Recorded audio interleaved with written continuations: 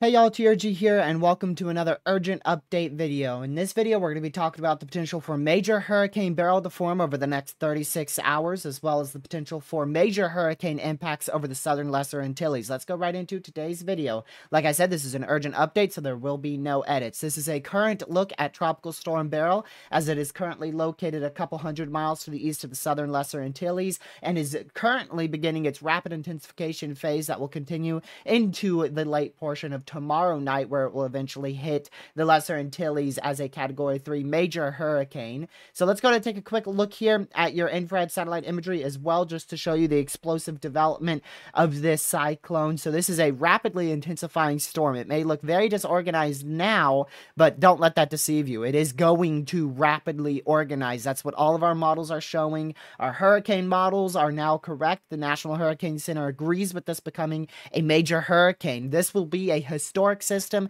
and is already a historic system for the location and the time frame of this system forming, but now for the potential of a major hurricane to form in late June, which is absolutely crazy. The first hurricane of this season should become a major hurricane. Absolutely crazy. So here is your super ensemble plots here. Let me just pull this back for you guys. I was looking at this myself before I started recording, and you can see that this is moving right towards the southern Lesser Antilles, maybe staying just barely north of the Trinidad and Tobago area, but Trinidad and Tobago, I would be ready for tropical storm, potentially low-end hurricane impacts out there.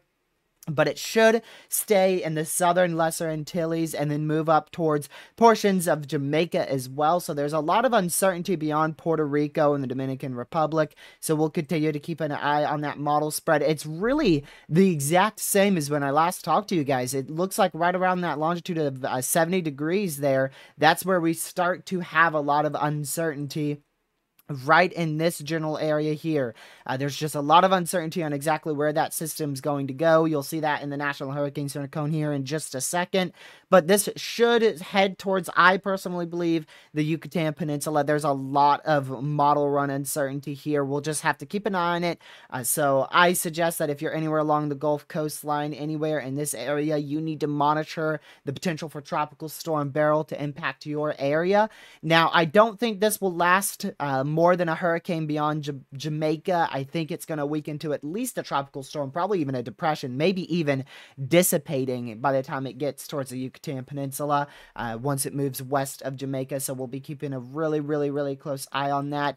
Here is the National Hurricane Center. We'll go over to their cone. There is your National Hurricane Center cone. Currently, it is a tropical storm, rapid intensification into a hurricane, and then eventually into a major hurricane. Now, they have this for Sunday at 8 p.m. It's currently, of course, Saturday. So like I said, it should turn into a major hurricane late tomorrow night. So this should be a tropical storm now. It is a Category 1 hurricane probably by the time we do our live tropical update around 4 o'clock Eastern tonight. Category 2 tomorrow morning and afternoon. Category 3 tomorrow night, making a major hurricane impact to landfall over the southern Lesser Antilles right around 8 a.m. on Monday morning, progressing up to the northwest, weakening into a Category 2 for Jamaica, and then a Category 1 as it's south of Cuba. So we'll be keeping a very close eye on this forecast beyond this time. There's a lot of uncertainty, and you can see it in the cone. See how big the cone gets here? There is a lot of uncertainty on exactly where this system will go beyond, south of the Dominican Republic. So we'll be keeping a very close eye on that. Before we continue, I know I did this a little bit late. Make sure you guys hit that subscribe button if you're new. Share this video with your family, friends, social media, so we can help get the word out about Tropical Storm and eventually Major Hurricane Beryl. Let's go right on back into today's video. Here's the GFS model. I don't have too many other products lined up, so you guys will have to bear with me whilst I get those up while looking at this stuff. So deterministic GFS model run. It has it becoming about a Category 3 hurricane, high in Cat 2, low in Category 3 hurricane as it goes over the southern Lesser Antilles, and then eventually making its way up towards Dominican Republic, where we will switch over to this tab here. So you can see there's Beryl, and it actually, look at that, it actually brings down the millibar by 1 south of Puerto Rico.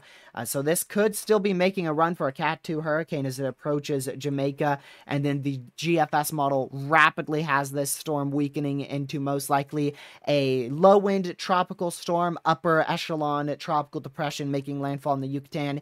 And then after that, watch what the GFS does, because we have that blocking high pressure over Missouri that's going to be giving us our severe weather as we go into next week. The GFS just kind of keeps it in the Gulf of Mexico until the high pressure eventually leaves, and then it throws it into Texas. I don't think that's a possibility at this point. We'll monitor it just in case. You never know. Let's go ahead and take a look at the intensity guidance here. So this is your intensity guidance provided by Tropical Tidbits. And you can notice, look at that. Look at all the intensity guidance. Most of our intensity guidance has us being a Category 3 hurricane. That's where your majority of your intensity forecast are, is really a mid-tier Category 3. At the smallest, I mean, at the weakest, an upper echelon Category 2 hurricane. I don't think this will be making a run for a Cat 4.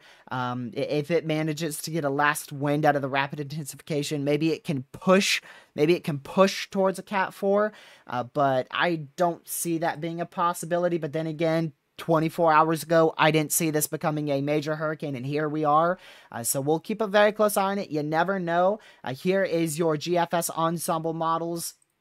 Again, look at that. Look at all the yellow here and the orange. That is signaling to at least a Category 2, Category 3. Again, maybe we'll push Category 4 status on this system as it moves west of the Lesser Antilles.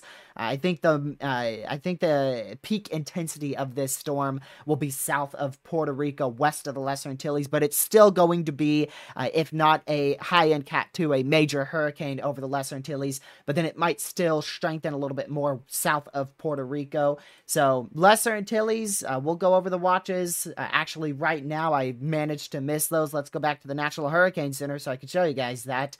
Here is the watches and warnings. Let me move you guys over a little bit. So we do have tropical storm watches out there in the yellow. That includes a little bit of southern Lesser Antilles, and I believe that's portions of Trinidad and Tobago's. I may be wrong on that. You guys are very welcome to fact check me on that. I'm probably dead wrong.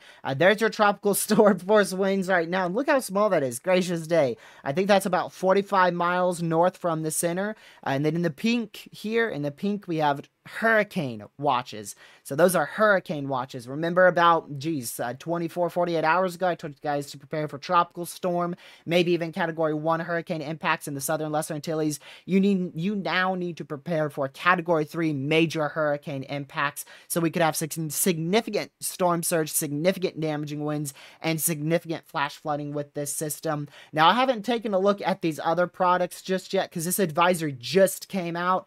Here's the rainfall forecast, which currently they're not forecasting too much rainfall. Looks about to be 6 to 8 inches of rainfall in portions of the southern Lesser Antilles, so we'll keep an eye on that rainfall forecast.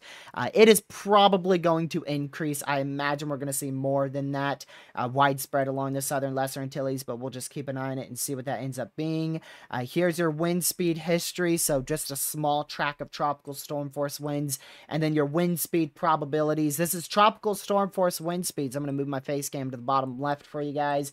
So probability of tropical storm force wind speeds 80% along this entire area, and it will increase. This will change and it will increase. We are going to see some purple get included as this system rapidly intensifies. I would say it's going to really rapidly intensify, like I said, late tonight into tomorrow night as well. And your hurricane probabilities at the moment, those are sitting around a 20, 30, sometimes even pushing that 40%, the 40% mark there. But again, that will increase as this system intensifies. It's just, there's still a little bit of uncertainties exactly where those hurricane probabilities will be, but we should see hurricane force winds along this general vicinity of the southern Lesser Antilles, so keep an eye on that. Very, very closely want to watch that.